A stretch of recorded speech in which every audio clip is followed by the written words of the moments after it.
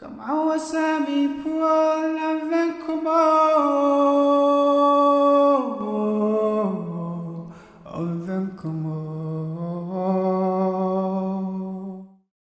name is Abu Sesay.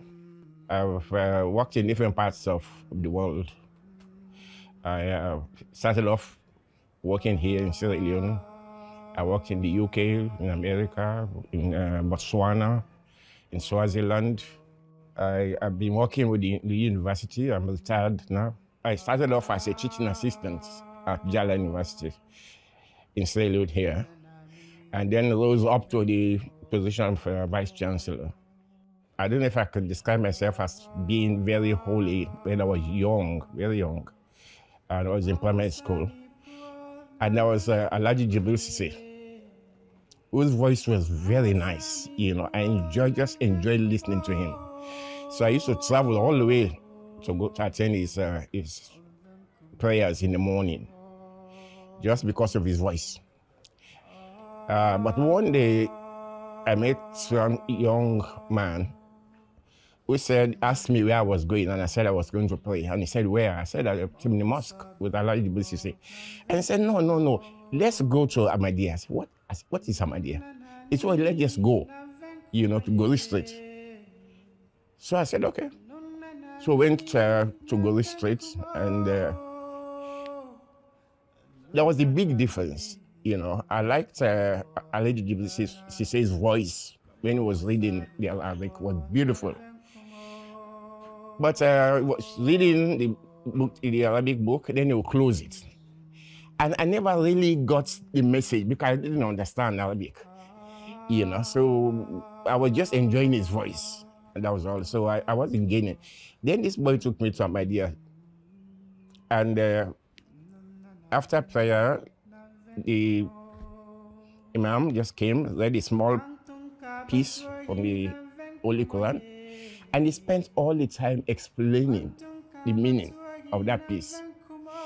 And it really touched me, and I said, this is what I've been looking for. So at the end of the morning prayer, I went to him and I said, thank you very much, sir. I said, this is the first time somebody has actually explained a passage of the Quran to me, the prayer. Well, I've been praying. I said, but this is, so I enjoyed it. But that's how I got into Ahmadiyyat.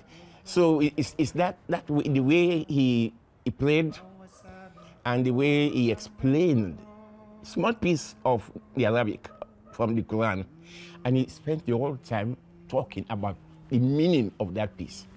So each time I left, I went home with a message, and that's how I just got stuck to Ahmadiyyat. Never went back to any other sect. And I said that I had enough light from interacting with Ahmadis. And so I've been an Ahmadi for quite some years now. Based on what I've said, without the promised Messiah, I'd already been born into Ahmadiyyat. It was when I started searching and asking people to tell me more about Ahmadiyyat. That's when the Holy Prophet, the Holy Prophet of Ahmadiyyat started coming in. But everything they said about him was just so inspiring to me. And I just got hooked more and more into Ahmadiyyat. And it's everywhere in the world that I've gone to, I've always asked first thing, where is the Ahmadiyya mosque? Well, I accepted, I signed the bayats, and I think I am a very simple, it made me very simple in my life. I don't see myself as having done anything wonderful. I can even play with a child. I see everybody as God's creation.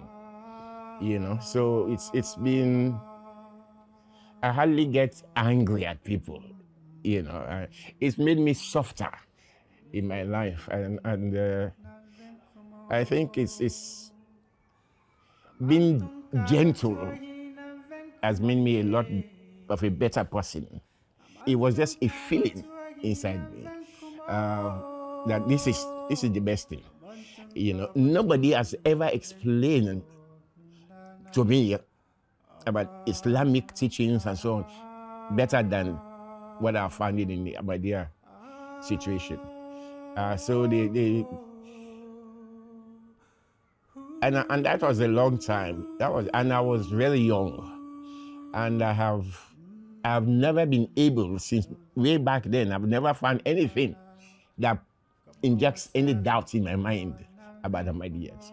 I've enjoyed, and I'm very proud to be an Ahmadi.